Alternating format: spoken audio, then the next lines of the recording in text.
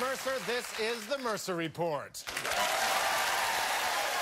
Oh, thank you very much. This week on the show, I tunnel under Niagara Falls using the biggest tunnel boring machine in the world.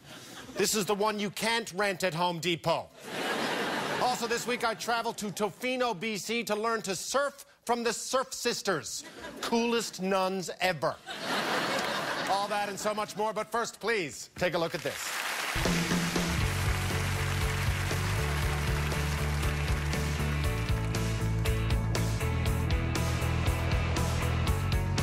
Welcome to Niagara Falls, Ontario. It is truly one of the most spectacular sights on the continent. It is the stuff of legend. And while a few souls have gone over these falls and survived, today I go under them, 450 feet below the surface, in a tunnel where lurks the biggest and most powerful drilling machine on Earth. And I will drive it. One wrong turn, that sucker could be bone dry by morning.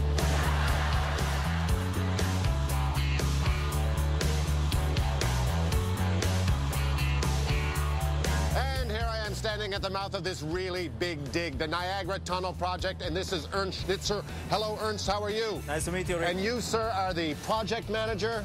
I'm the project manager responsible since the start of this project. Okay, now this is actually the largest infrastructure project that's happening in Canada right now, correct? That's correct. Ontario Power Generation Project, although I don't see any Canada Action Plans, signs.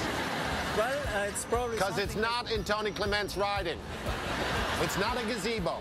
This is green power we're building here. Okay, talk to me about when we go through this tunnel. We drive all the way down 450 feet under the original surface. 450 feet below the earth. We drive right underneath the city of Niagara Falls, under Stanley Avenue, all the way along under Stanley Avenue. Past the casino. We pass the casino. Under the Wax Museum. Correct. Yep. Bypass the Horseshoe Falls. Yep. And then we do a left turn towards the US, making sure not to go too far. No, we don't want any trouble. And then we drive right under the Niagara River. And that's where I drive the big drill. That's where you have a unique chance to drive Big Becky. Big Becky, is that what we call her? Big Becky is the name of the tunnel boring machine.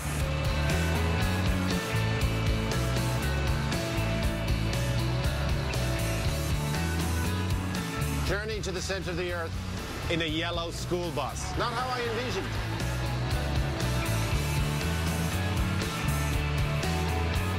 Okay, so we've now driven 9.5 kilometers through this tunnel, and the lights up ahead, that, my friends, is the backside of Big Becky. Nice parking job.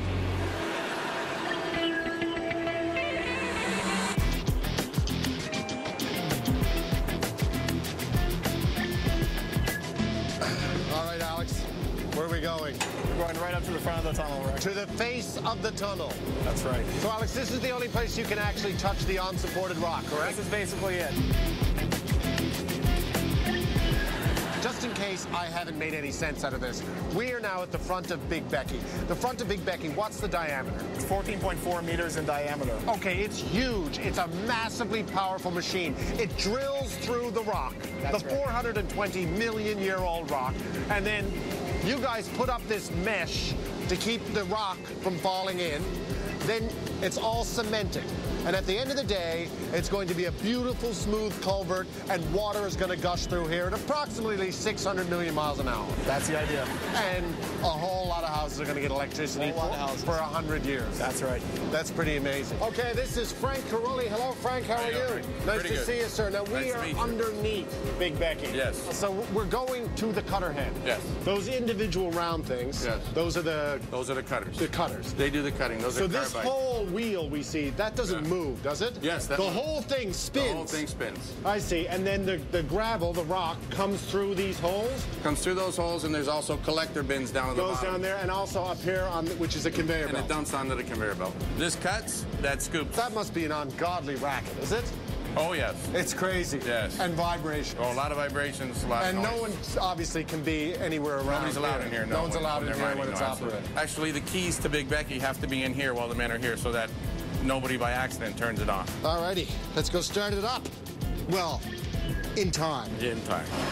It's hard to describe what it's like being inside this machine. It's like being inside the Death Star. It's like where Darth Vader fought Luke Skywalker, where the Terminator defeated T-1000. It's like a bar in Fort McMurray on a Saturday night. Yikes! Where does it end? Well, there's more than one Becky at the bottom of this tunnel. This is Rebecca Crosswaith. Hello, Rebecca. How are you? Good, thanks. Yourself? What's your job down here? I am one of the owner's representatives. So you're keeping an eye on things. Yeah, pretty much. We make sure things are done safely, properly, according to the design specs. And why do they let us down here? Beats me. Are you nervous? To be frank, yes.